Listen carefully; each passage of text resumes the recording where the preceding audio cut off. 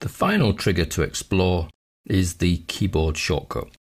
So we've seen how we can trigger our VBA procedure through customizing the ribbon or the quick access toolbar, or even adding a button itself to the sheet.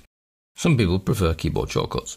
The advantage to a keyboard shortcut is there's nothing visual on the screen and you need to know the keyboard shortcut. So it may be a command that you want to keep to yourself, or that one that you want to share with only a few people, or it might just be another option for triggering your procedure that you want to give to people.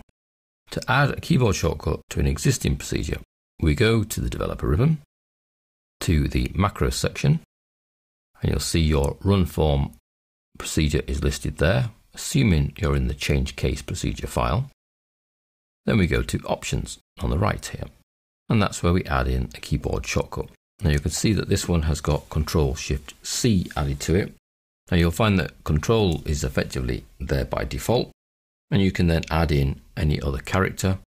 I would certainly suggest that you add in a Shift with Excel, so that you're not using probably one of the most used commands that already exist. For example, if we were to put Control-P, then Control-P would trigger your change case procedure, not print as people would expect. So if I hold down the Shift key and add in, let's go for a G, then Control-Shift-G will run my change case procedure, well, the user form that then triggers the change case procedure. So OK, and then we cancel the box. Let's add some text.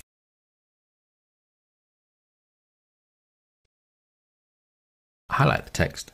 Control-Shift-G triggers our user form. Let's go all lowercase. OK, and we find that they all go lowercase.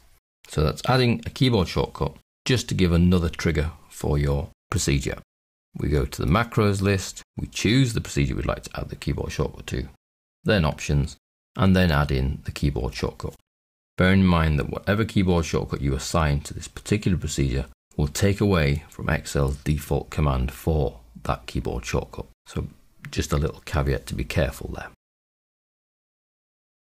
If you want to remove the keyboard shortcut, we go back to the same place, options, just delete the letter that you've placed in there, and you'll see it leaves the Control plus in there, that's the default.